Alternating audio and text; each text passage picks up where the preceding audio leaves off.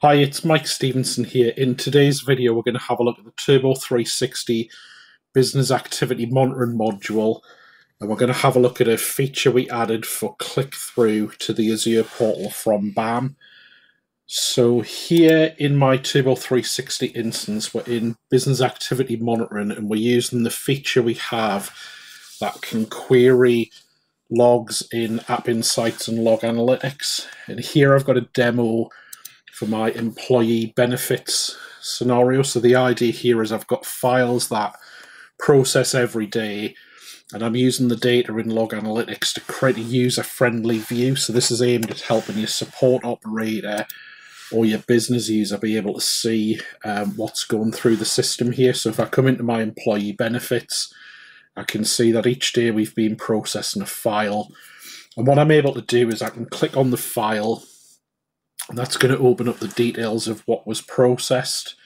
And then here I can view the individual stage, and then here I've projected out all of the details from the Log Analytics event that matches this stage. So if you imagine we have a parent query that looks for the transaction, and then each of the steps on the diagram are executing a stage against, or executing a query against Log Analytics to look for a matching stage. And what I'm able to do in that KQL query, you can see down at the bottom here, I've actually crafted a URL so that I'm able to click on this URL, and this will jump me straight into the Azure portal. So if I need to go a level down, where, say, the support operator can do the triage of what's going on, he's seen that we've got the file for today. He wants to look a bit lower down, and he can jump straight through to the the Logic App run history, and I can go and see a bit more detail about what's going on if I need to.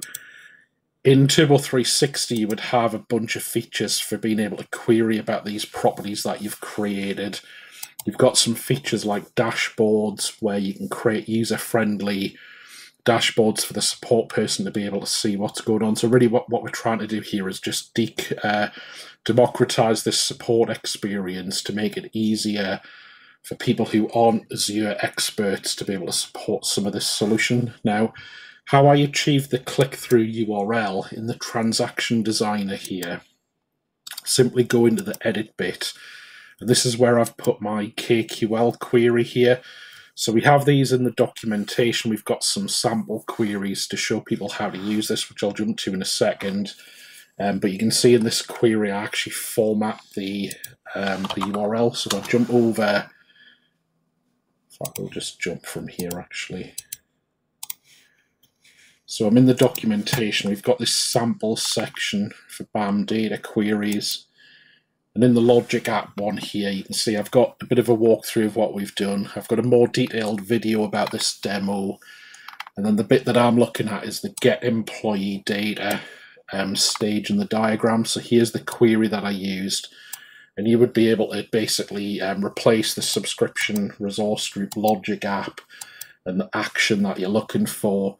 And then the rest of it should really just kind of work. So, you know, the portal URL here, it'll inject all the right things. So what I've done is I've got a template string.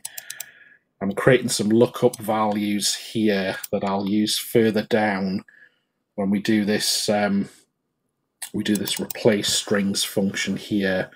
I'm basically just injecting in the right values into that template string to create the portal URL. And then the key bit in this query, there's a few things like projecting out some of the tracked properties so I can make them display for the user, and I can limit the fields that I want to display back down here.